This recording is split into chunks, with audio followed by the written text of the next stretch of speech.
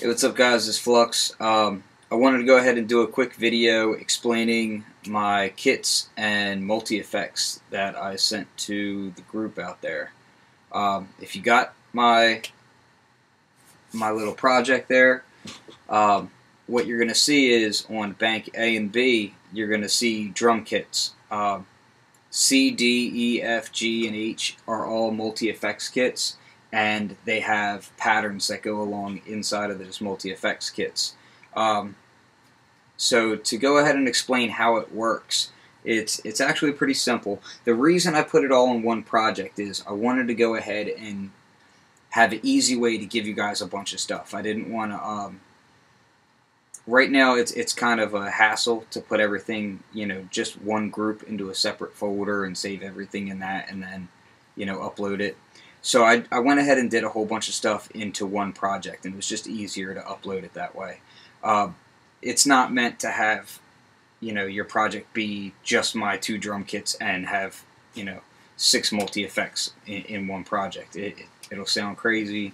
You can do it if you want, but it was really just a wrapper to put it all in.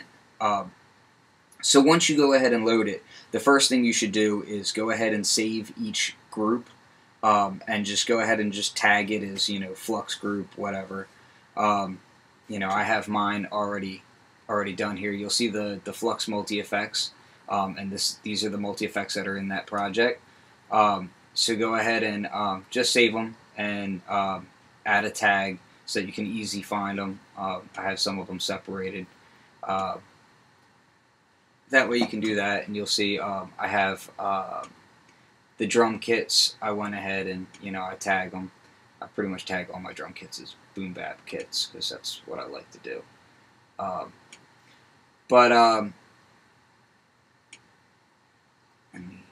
Okay, so let me go ahead and show you what I have. I'm going to show you, when it loads up, what you're first going to see is Group A, okay? Group A is a drum kit, but I've already went ahead and sent out the audio from the drums to another group. So you're already getting an effect on it right away. The way this works is on your main output of Group A, you're going to see the output goes to C input, or input C, whichever way you want to say it. Now you're going to get some delays and different things. That's what I did for the C group, which is Bits of Funky Flux. So you've got a little bit of different things going on there. There's some lo-fi going on. I've done a bunch of different things to it. You'll also notice that there's 8 patterns that came with each drum kit. Okay, so I'm going to mute pad bank B, because that's a drum kit as well and I don't want to hear it. And I'm just going to hit the restart button so that it plays through the drum, and you're going to hear the drums being affected.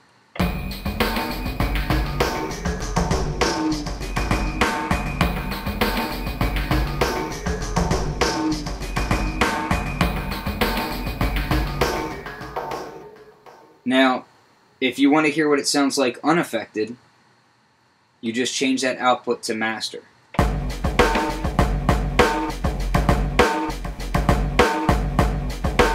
Change the pattern.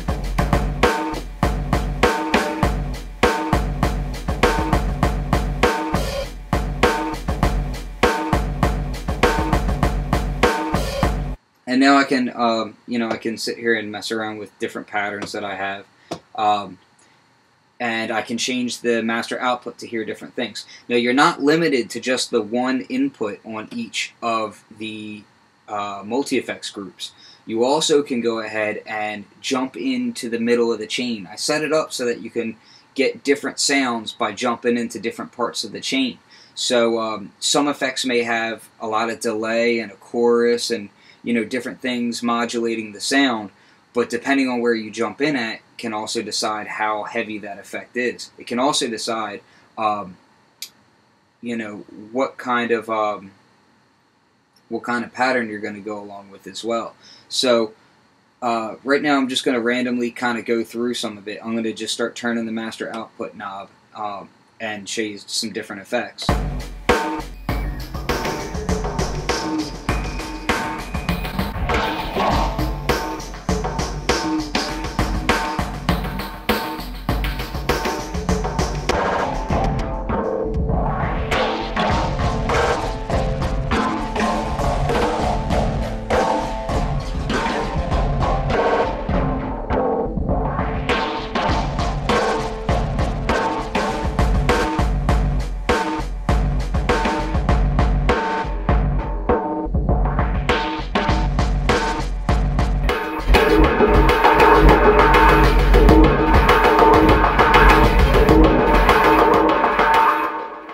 Now I'm going to stop right there so that I can kind of explain something. You'll notice that E, it's a very intensive effect, and it's kind of overkill.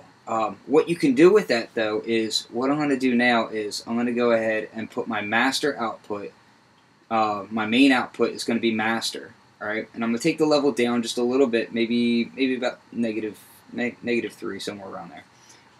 My auxiliary 1 output, I'm going to go ahead and send that to E, and I have my level really low down here, and I'm going to just mix it in. And as I mix it in, what it's going to do is it's going to bring that effect in, and it's a really overkill effect, so I may only want just a little bit of it.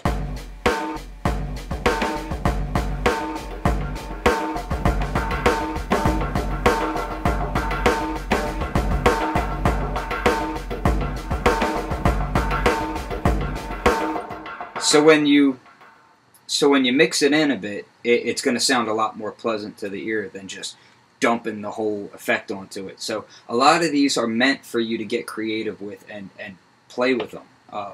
So I'm going to change the pattern on E.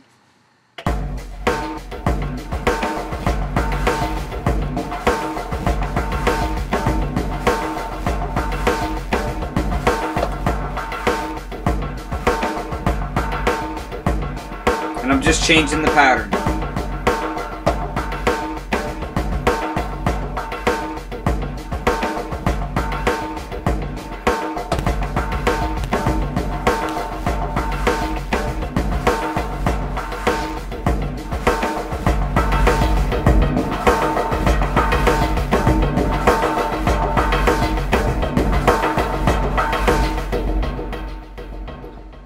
Now, I'm going to go ahead and I'm going to go back to I'm going to turn the auxiliary back to none and the master.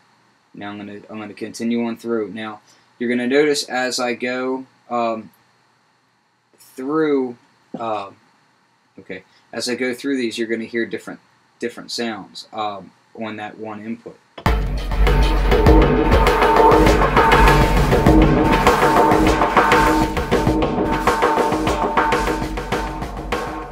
So you can use the patterns to really change how it all sounds. So we're on group F now, and what I'm going to do is there we go. And what I'm going to do is I'm going to select through the different patterns.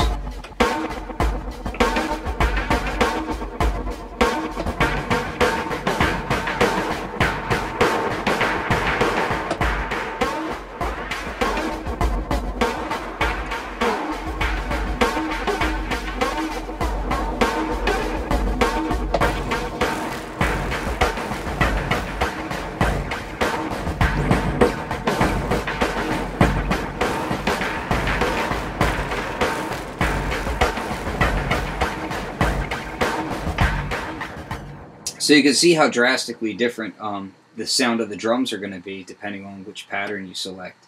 Let's go back to A and let's check out G.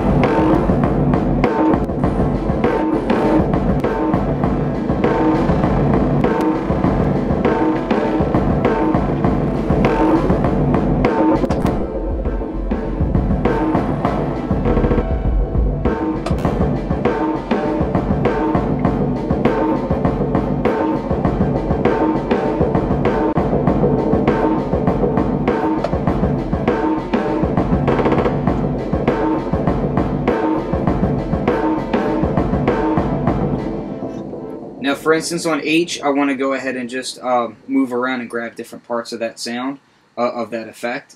I can go ahead and, instead of being on input, I'm going to go to just maximize.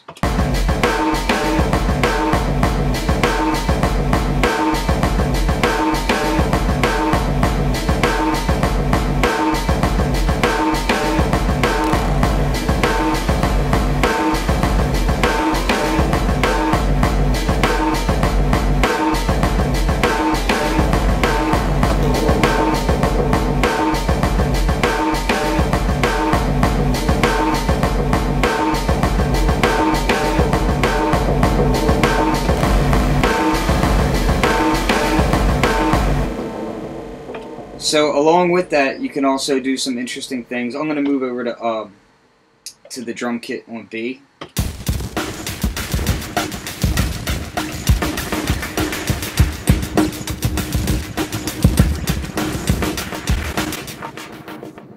So now I'm going to go ahead and switch it over to the master output. You're going to hear the regular drum kit, but what I'm going to do is I'm going to mix in two totally different effects on aux 1 and aux 2. Drop the level first.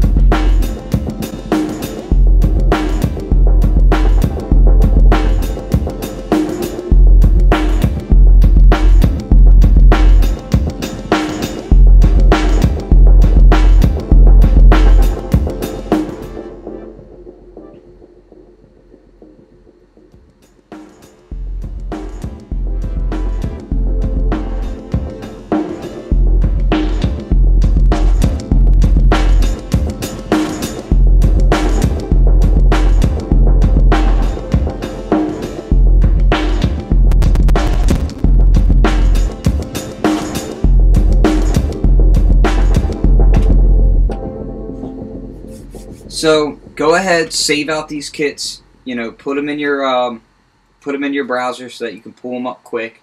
When you save them, it's going to save the patterns right along with it.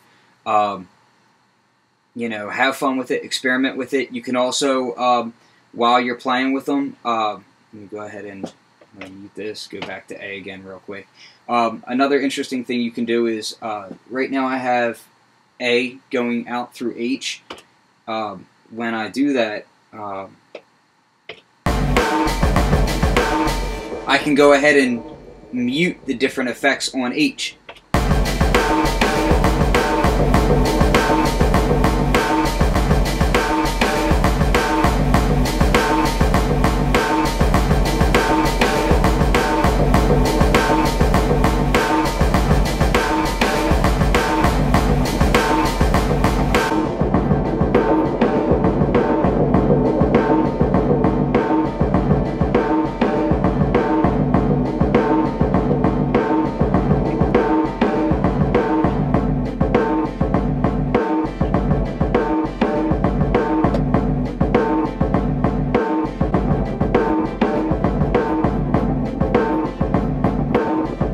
And you can tweak the effects.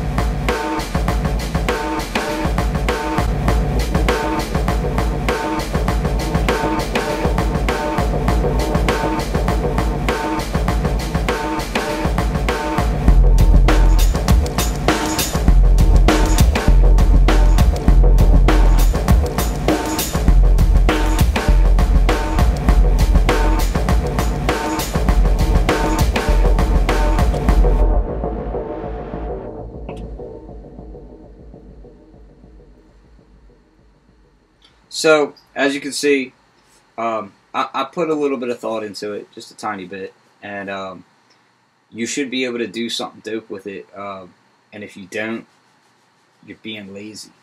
Stop being lazy. Oh, by the way, machinetutorials.com, punk.